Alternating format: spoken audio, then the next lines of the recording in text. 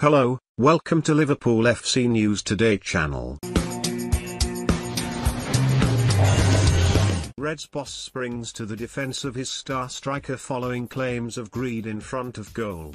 Mohamed Salah has been accused of being greedy in his hunt for goals, but Liverpool boss Jurgen Klopp has absolutely no problem with it. The Liverpool boss spoke to reporters ahead of Liverpool's final day match against Crystal Palace on Sunday afternoon and explained that the Egyptian hitman's focus on goals is a benefit to the Anfield side, rather than an issue.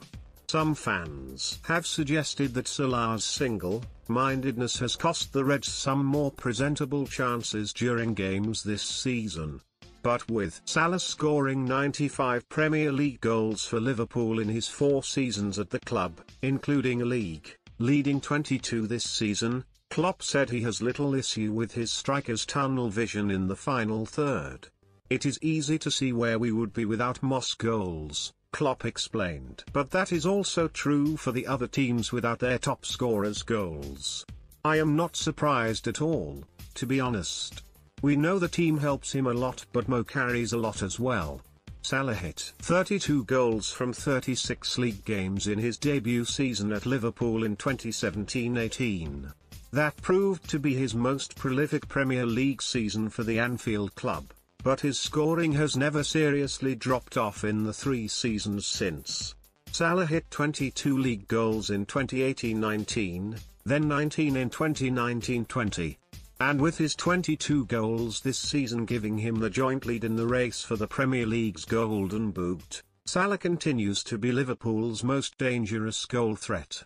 The Egyptian will go head-to-head with Tottenham's Harry Kane on the season's final day to see who will finish the season on top of the goal-scoring charts, with Salah hoping to add to his tally at Selhurst Park, while Kane faces the test of FA Cup winners Leicester City.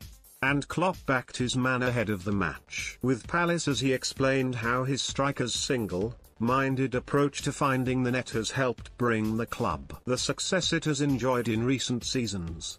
"It is his desire, it is his professionalism and it is his greed which helps us completely," Klopp explained. "Scoring these numbers is absolutely exceptional.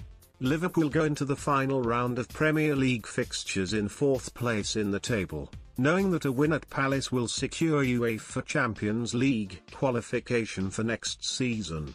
Kane's Tottenham side doesn't have the same carrot, but their opponents Leicester hope a win against Spurs, coupled with dropped points by either Liverpool or Chelsea, could see them sneak into the top 4 and grab a Champions League spot."